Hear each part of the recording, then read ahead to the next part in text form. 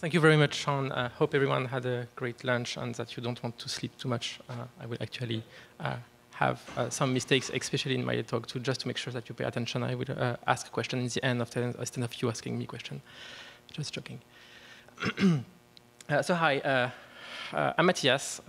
Here is how you can contact me. I have also a terrible French accent. I hope you won't mind. I'm originally a physicist. I did my PhD in biophysics, and now I spend my time writing software. I mainly work on IPython and Jupyter, if you've heard about it, and I have the chance to do that in the beautiful Do library in Berkeley, which is just across the bay. So if you want to ever come talk to me, you're welcome. And this is actually the windows of my office. Enough about that. Xonsh is a side project I'm contributing to. It's been created by Anthony Skopats. By the way, it's Anthony's birthday this week, so if you want to tweet at him that it's happy birthday, I think he will like that. I'm not one of the more active contributors. I'm way far this way. I'm mostly complaining when something breaks, and also I own the domain name. Because I'm from Europe and I was able to buy the domain name for Xonsh, which is xonsh.sh, and that's why I'm mostly participating. And I also use Xonsh on my everyday shell. You can install it right now. It's Python 3.4 plus only, because we use a lot of these new awesome features that are on Python 3. And some people want to port it to Python 2, but it seems to be quite complicated. You can still try if you want. And you can come to see us on GitHub. Yes, it's a GitHub protocol. It's shorter to write. And the last version was released a couple of days ago, and it's 0.4.5. It's still pretty buggy. I wouldn't recommend it, setting it as your login shell. But it's really great to use on an everyday. So first things, how do you pronounce it? Sean was nice enough that he pronounced it the way I pronounce it. But usually, how do you pronounce it? You can pronounce it the wrong way, carefully, differently each time, or you only write it so that you don't have to ask the question. I go with Xonsh, where it's not X, but a chi from Greek, like in LaTeX, which is not LaTeX because it has some other connotation. You're free to disagree. You're free to call it differently. We just try to stay to one pronunciation for the talk. It's also allowed a lot of things like puns, because we like puns. There are puns everywhere in the code base, even on the documentation. So sometimes don't take things too literally. So that we have our contributors, our configuration system, constant question from various corner of the continent, and et cetera, et cetera. Why Xonsh? Because it's a shell, for those of you who don't know. And so Xonsh is the only shell which is also a shell. Anyway, so why Xonsh? Because I can't remember half of the bash syntax. I don't know how to make a loop when I check for equality of things, of strings. You have to pad strings with something, because otherwise you have casting. And I'm writing Python all day, so I remember the Python syntax. I really like to have the Python ecosystem at our fingertips, especially Python comes with a package manager. Bash does not. I've tried ZSH and installed OMyZ shell with hundreds of plugins, and then it becomes slow, and it's a nightmare to manage. I tried Fish, which has a beautiful configuration system where you type fish config, it spawns up a web browser. But the problem is that the Fish syntax is too different from the Bash syntax, and I get confused. The other reason is that shell is nice. Shell allows you to do things really quickly, interactively. I'm not writing a lot of shell script, but I move around my file system. I do a lot of operation on every day. I'm pretty sure most of you do that. Having a nice shell is nice, and having shell syntax is really great for many operations where I don't want to have a 20-line Python script to do that. Some people see Xonsh as Python plus the ability to have shell. I personally think about it more as a shell plus Python. They are roughly on the same level. You can use it both ways. When I want to use Python plus shell, I tend to use IPython, but I'm working on Python, so I might know it more. And if you want a more in-depth tutorial and talk about how Xonsh works, I will highly recommend to look at Anthony PyCon's talk, which is half an hour. He wrote most of Xonsh. He knows it much better than I do. And we'll try to do that. One of the other reasons why I use Xonsh is to do everything I'm told not to do. Reminders, the 2 talks that are after me are a guide to bad programming and evil hack in the service of marginally improved syntax. I think it says a bit about a theme for this afternoon in this room. So it's not because I show something here or that it's doable that you should do it. So it's a really nice playground to basically see what you can do. One of the particular reasons is that Xonsh is completely re-implementing the Python parser plus some extra stuff. So if we want to make some syntax change to the Python Python parser and you want to have some custom AST transform, we can probably do that easier in Xonsh than in Python itself. And it might be easier to get a patch in Xonsh because it's not stable yet than in Python itself. David Powell said it's the shell that no one uses. It's false. It's my everyday shell. I'm only working in Xonsh. Usually there is no dependency required. If you have only Xonsh on your system, it works. It requires apply to lex parse, then it uses Python to compile execute. There is a custom tokenizer and AST transform step. I would strongly recommend installing it with all the dependencies like Prompt Toolkit and Pigments. Prompt Toolkit is a fantastic library by Jonathan Slanders, which is drop-in replacement for readline, except you have syntactic coloration live as you type, you have a real multi-line editing, and you have tab completion. And though you have that for free in Xonsh, because when you use Prompt Toolkit, we'll just use that.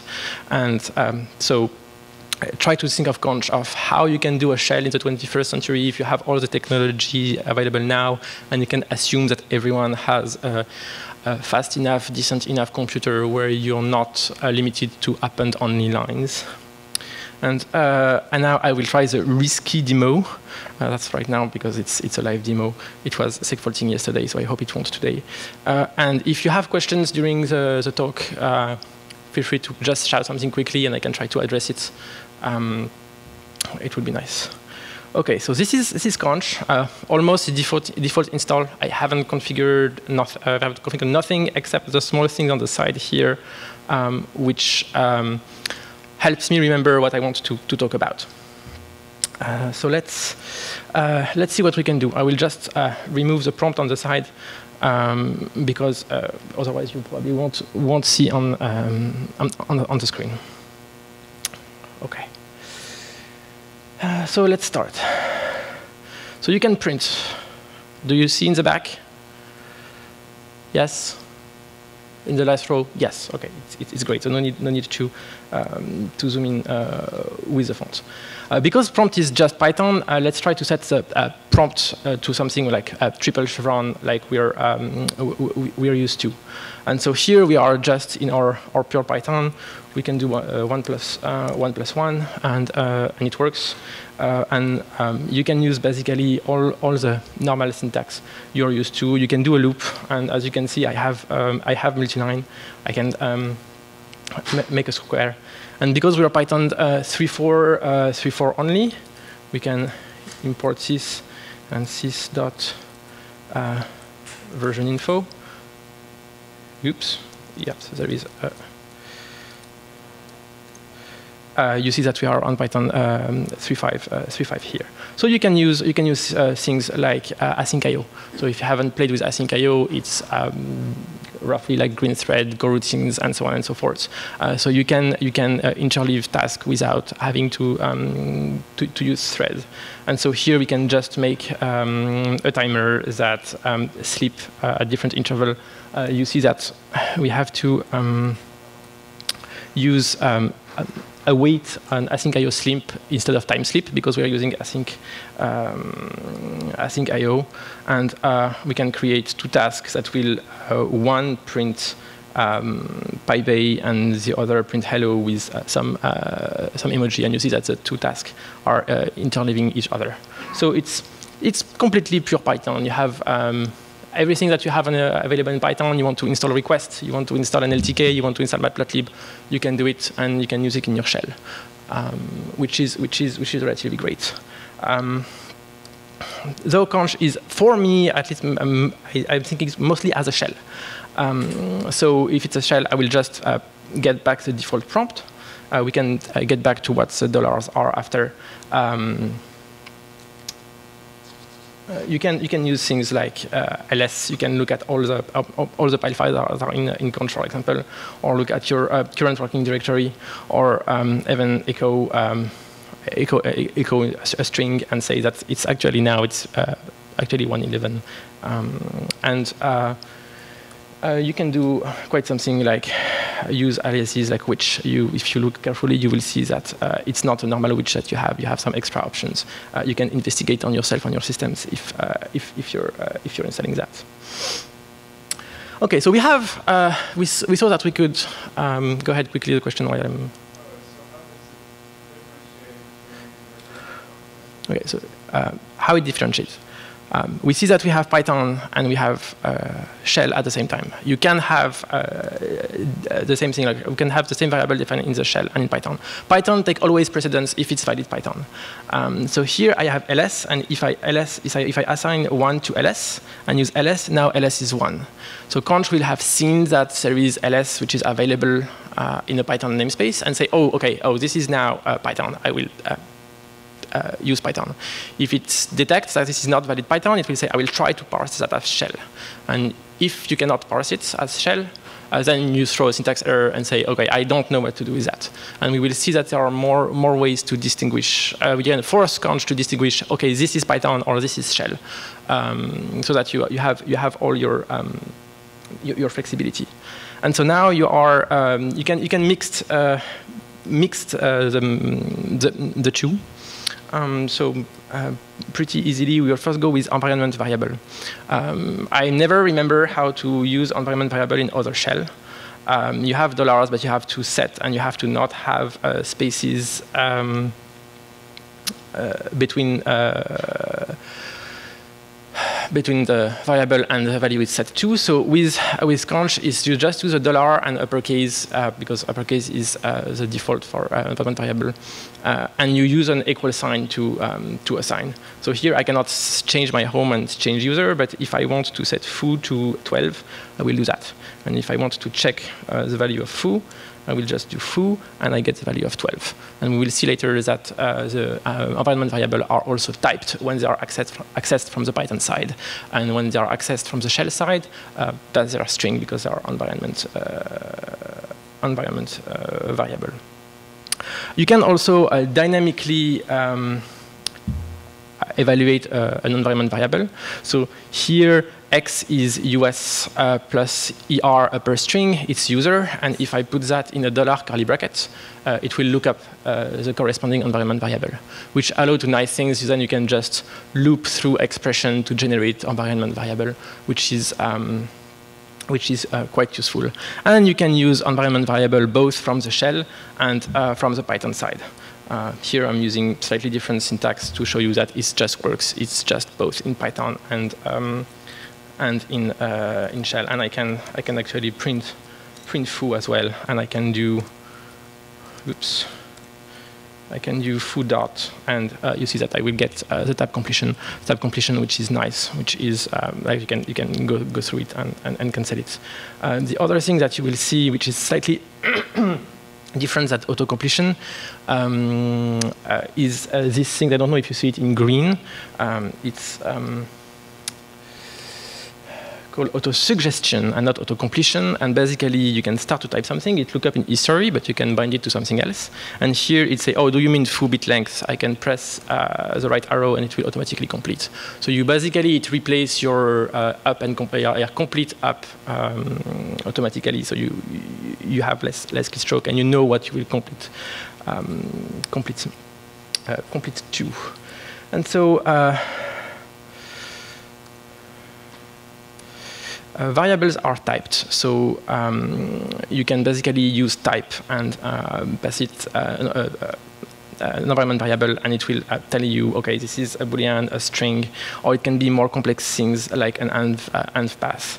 And so here you see that my path is a list-like things, which means that I can completely use all the methods I want from the Python side. I can use indexing, I can slice it, or I can even slice and sort. And so this is pretty handy when you're accessing things from the Python side. And in particular, if I want to access the full environment, I can look up dynamically an ellipsis instead of looking up a string, and I will get a dictionary of all my environments. So I can look up easily or loop through all my environment variable and do stuff with it, like for example, pop all the things that contain Xonsh in it. Let's see if we can if we can do that. Okay, so let's do a list comprehension. So here is coding. It's a bit long. So here I will just look up everything with Xonsh in it.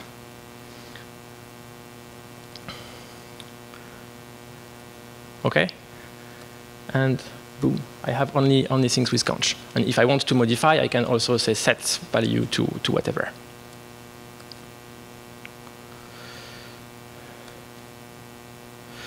Okay. So, aliases, yes. So unlike normal shell where aliases are just commands, in Xonsh you can define aliases, though you have to assign to a specific dictionary. We have the aliases dictionary, which is the Python variable, and you can assign either a tuple, and when you assign a tuple, it will behave exactly as a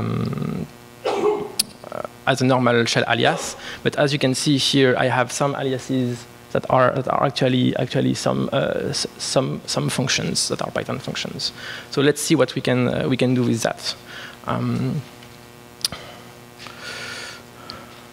So here it's a Konami code: up, down, down, left, right, BA, and you can do something like all your bays are belong to us.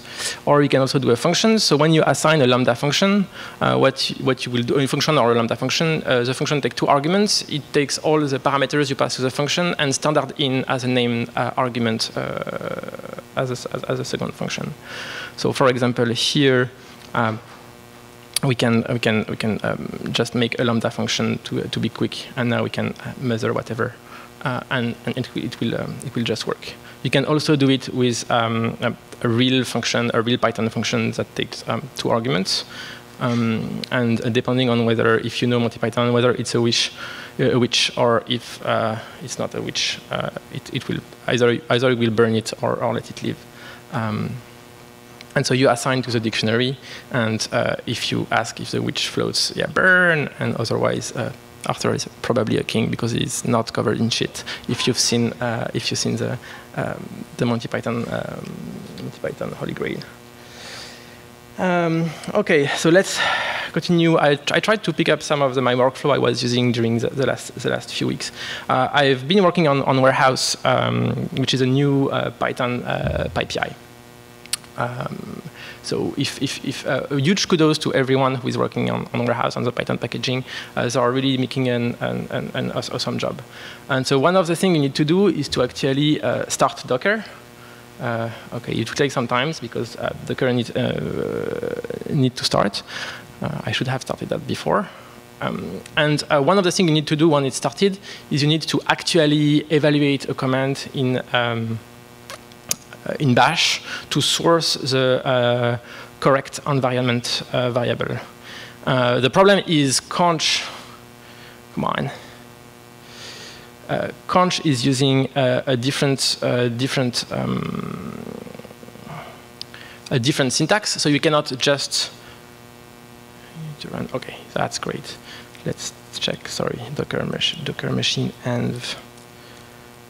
Yeah, so basically it's telling me I need to export that. Though you see that here is using export to export the environment variable, and having compatibility with other shell, because I have a lot of tools that have been written with other shell. is really important because you don't want to rewrite everything in Python. And so Xonsh allow to use source bash or source-fish or source-zsh to source every other shell script. And so let's see here if we can do that. So yes, we can do that. We can basically what we can do is assign the thing we just did. Okay. So here we just evaluate Docker machine env in a subshell and assign that to a Python variable. We can look at what is in the result. And now what we can do is actually evaluate that using source bash. And so we can do source bash and use the @ syntax. You will see that the @ syntax allows you to evaluate some Python directly into the shell. And so basically this is Python. It says what is the value of result and pipe it into bash. And now if everything went fine, I should just have all my Docker environment which is set and I can continue. So it means that I can easily have long scripts which are written in a foreign shell, and this foreign shell can completely interoperate with Xonsh. Which is, for example, all the Git completion scripts that you have online that allow you to do git stir and tab and get some things, or automatically you get it for free in Xonsh if you have those installed for bash.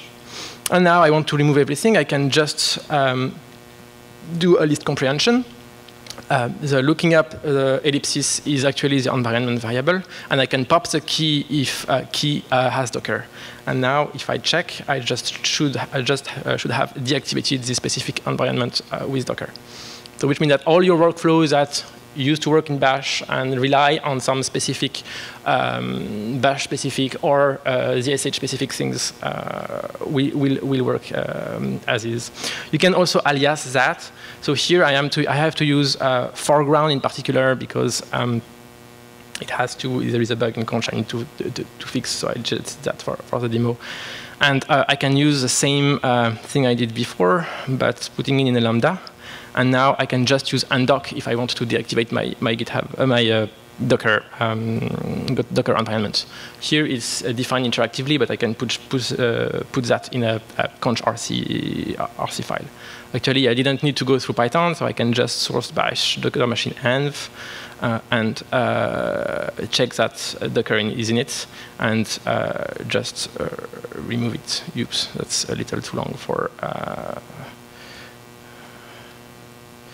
That's like and grep Docker. You see that I don't have Docker in my environment variables. And so that's one source to answer one of your questions you ask. How can you detect whether it's environment or it's shell or Python? You can use a $parentheses syntax that tells Xonsh this has to be a shell, and you can use @ parentheses syntax that we seen a bit before to say what's inside here is actually Python. Well, of course, if it's not Python, it will crash because it's not the right syntax. Okay, so. That's basically normal, quick workflow to show you what we can do. And I told you that you can use all the power of Python and Bash. So because you have aliases, you can use aliases when you pipe things. And I don't know if you use a request library. A request is HTTP for humans, so it's pretty easy to use requests to fetch things. But many people are still reticent to use libraries they don't know, and many scientists will use things like wget or curl to do some analysis, and they want to have curls and requests in the middle. So, for example, you might want to use wget and or curl and pipe into your standard library JSON parsing functions. And you have also the opposite, people that don't know how to use curl and or wget, want to use request, but are huge fan of grep SED and all these tools because they know how to do it. They know how to do regular expression, and that's how they work. And when you want to do something which is a one-off things, you just don't want to write a script from that. So let's see if we can have something like that. So let's go with request first. So can I use external library like requests? So we need to import it, and we can. It's a little long, but we can get, for example, PEP20. Does anyone remember what PEP20 is? There's enough Python, correct. So I have response, and the response have a status code, which is 200, yay, the Wi-Fi is working, and a content that somewhere has the Zen of Python. So here I'm going to get the content, decode it, wrap it in parentheses, echo it because I want it to be a shell command, and then I will try to pipe it and grep for better. And here I have all my all the comments on the PEP on the Zen of Python that have better. I can also grab this to see if they have to import these things, and indeed they say that you need to do import this. We can check. We can import this, and we see that we have the Zen of Python. So here you can use request, and you can pipe it to grep. Let's try the other direction. See if we can use wget first. Okay, so let's import JSON. And let's try to get everything from Xonsh. So this was a Xonsh API page to list the repository. You see that JSON is a bit long. So now we will just wrap things and to get the curl and pass it into JSON loads the strings. So the $ parentheses will evaluate the subprocess, making it to a string, pass it into Python. Python gets JSON load, and so we should just get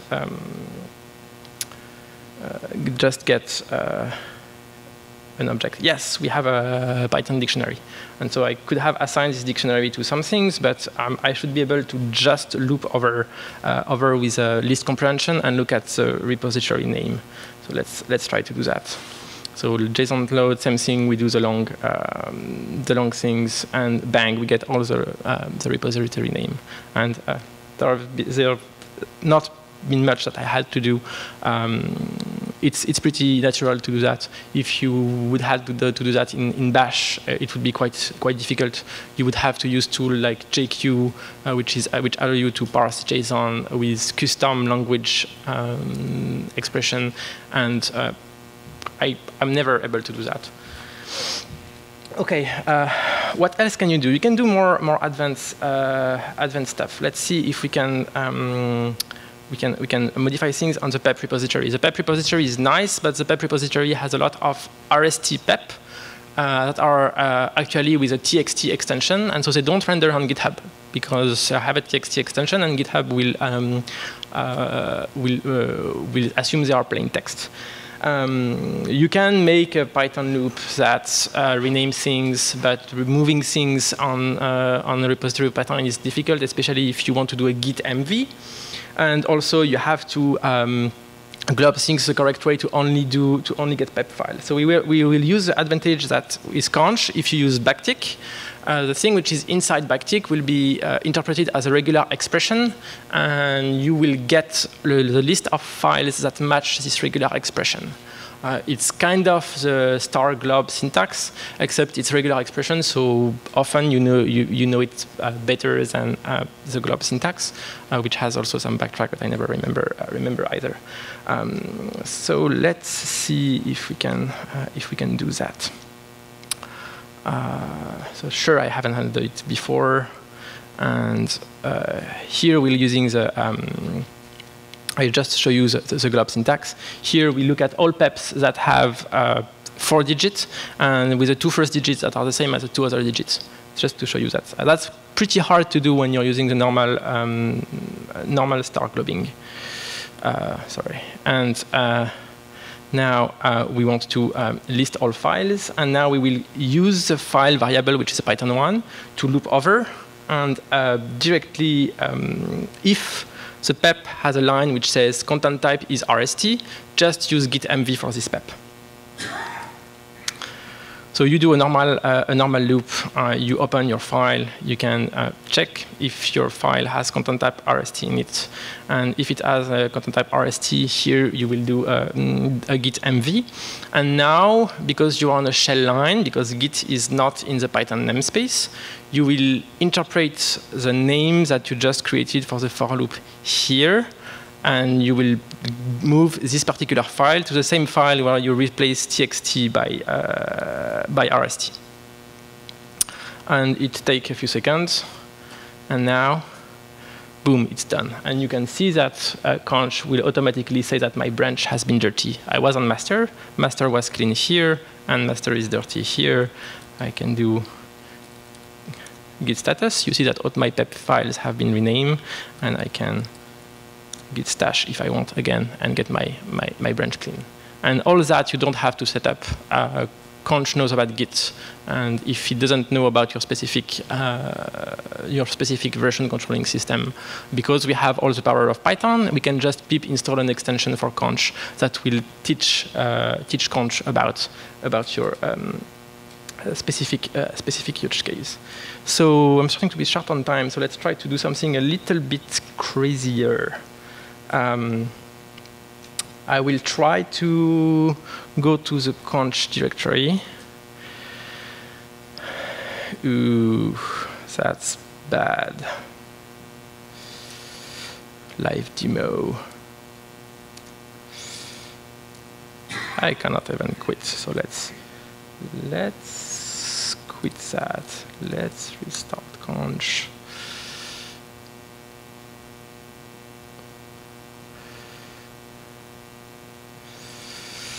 Let's see if we can get some help. And go to talks.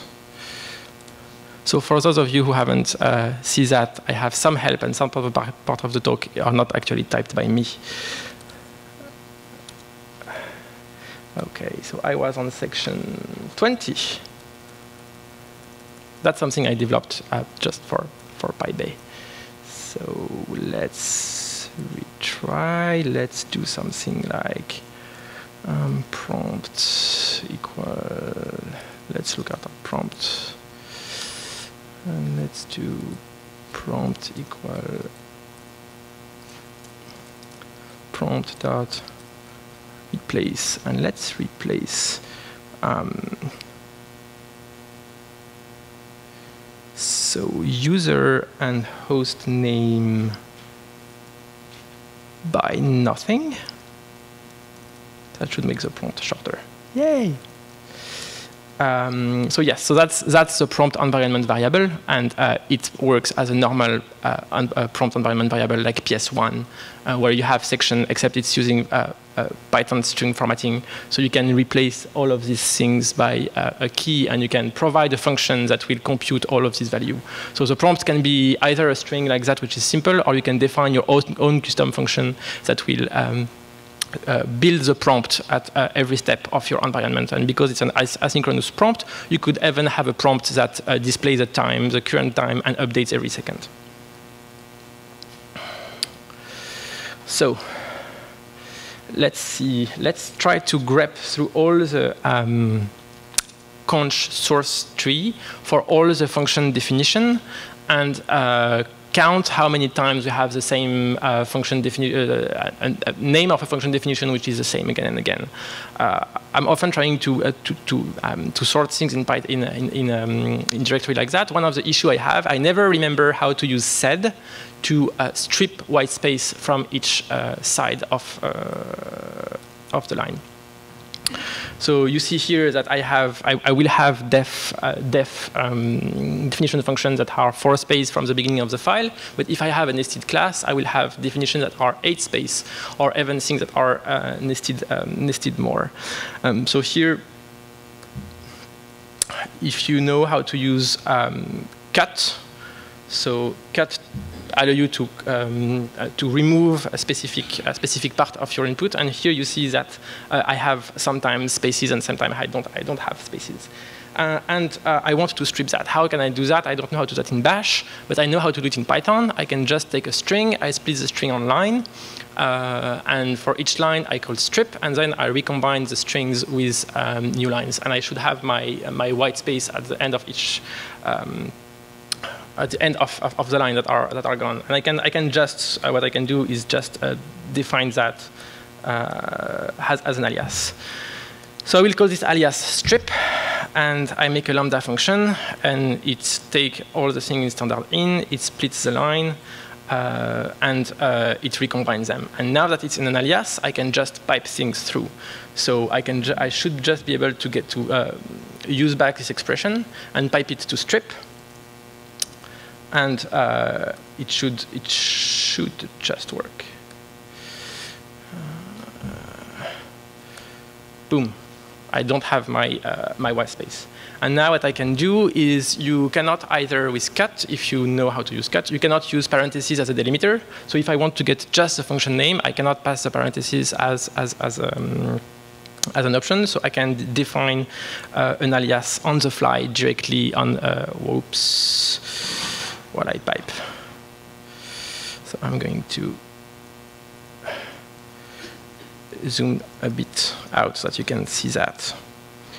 So here you can see that I directly made an alias online here, and I was able to remove the part which is with the parentheses. And so let's do the same thing, but let's cut more and try to count and sort things, and try to find how many functions are in each things. And now you can basically I sorted that. I use unique to get the count. I resorted to have the number in increasing value, and I parsed. I'm out of time, so I will probably go a bit further. And so you see that I got all of the function call, and now I can do nice things. Like I can directly use matplotlib to plot some statistic on my code base. Okay. So let's see if we can get matplotlib to work. So you can just import matplotlib. Because we're in a terminal, you have to tell it to use AGG not to try to plot anything before importing pyplot. And I can use NumPy to make some tests. So here I'm just doing with fake data, but I could have parse, which is just before. And so I can plot things on my matplotlib. I can save as a specific file. And because here I'm in item 2, what I can do is actually get this figure data, base64 encode it, and I should be able to display it inline. For that, I need to define a lambda function, which is this is specific. This is a specific syntax, which is only imterm2 and some terminal on Linux, and you can basically directly use that to get things inline in your terminal. So here I can do directly have my image here from the data, and what I can do, I can directly also do something like plot. I think it was num I had before, or res. And what I can do also is, if you don't have this ability to display image in lines, you can ask Xonsh to convert it to ASCII art for you. Ta-da! You have your plot in line. That's not really useful, but you can actually zoom out a lot, and it will take quite some time. But if you do the same, after a few seconds, oops. Yay, you have your graph. So you can have your graph in line. I don't know why you would like to use that. Maybe if you're on SSH and you cannot really use it. And that's about it for the demo. that went not too bad. I didn't went into all the detail. You can have captured and uncaptured subprocesses with either $, or bang, and they will either stream or not stream the data to you, which can be useful depending on the process, on the thing you want to do. You have, like IPython, you have help and super help with question mark or double question mark, which will try to fetch as much information as possible you want from either subprocess or a Python function. You can customize your prompt, which is completely asynchronous, and of course we have our own file format, which is XSH, which is parsed as Xonsh scripts, where you can mix and match your Python and your shell. And we have an import hook, which means that if you install the import hook, you can even import XSH file from within Python, and because they are compiled as Python AST, it's just completely transparent from the Python for the Python interpreter. So you can use Xonsh from inside Python. We have much richer data structure for many of our internal object representation. Like the history is full JSON with timestamp before you run the command, after you run the command. Yeah, it has a return value. So if you are a data scientist and you want to log all your work, this will really help you, because you can come back afterward and say, hey, where did I put that here? And you can dig into things. And we have our contrib package, which are a lot of extensions, like the one you showed me that helped me to type during this demo. It was not completely recorded. It was like half recorded, half live, and you can post things at any time and resume. It's still using threads with logs, so it's not. It's not yet ready for broad usage. And because we're using Prompt Toolkit, we have also a lot of hooks. Like if you have a few lines that are starting to grow and you want to actually edit it in Emacs or in Vim, then you can actually bind a shortcut which will get the input, send it to Emacs. You can edit in Emacs, finish your things, and say to Emacs, hey, I'm finished, and you will have your prompt that edits, and you don't have to do your copy pasting with a mouse. And we have syntax coloration as you type, as you saw, and all the things are configurable. There are more crazy stuff that I don't understand. Like, for example, there is this context manager, because we have our own AST, and the context manager don't execute the block which is inside. It actually gets a string of what is inside. Means that technically you can do whatever you want with this, and you could have a different language. It's still roughly limited by the fact that the thing which is inside here has to be a Python syntax, but we should be able to get to remove that. And let's try to get Shell and Python to work together. And I'm running out of time, so please come ask questions later if you want, and I will be around. Thank you.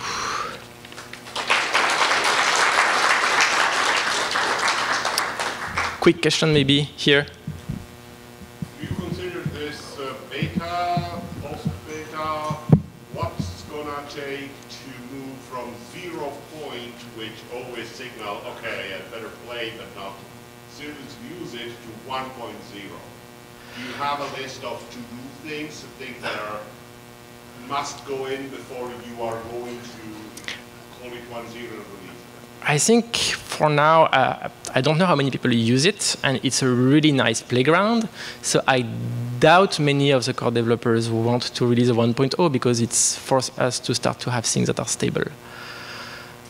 And it's really fun to play with that and break things all the time. I'm using it every day as a shell. I wouldn't recommend it on production. I don't see. And anyway, if you want stable code, you don't want to use Xonsh. Xonsh, that's my own opinion. Is something that is really great as long as you're using it on every day, and if you want to be productive, because it has a nice features that make it interactive.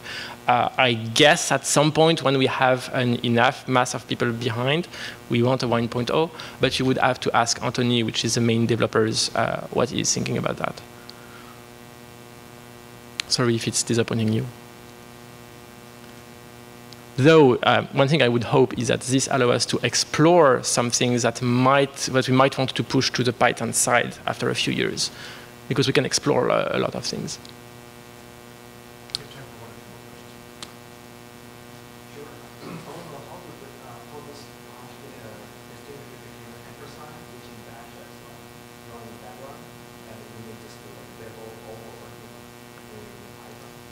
Oh, with and.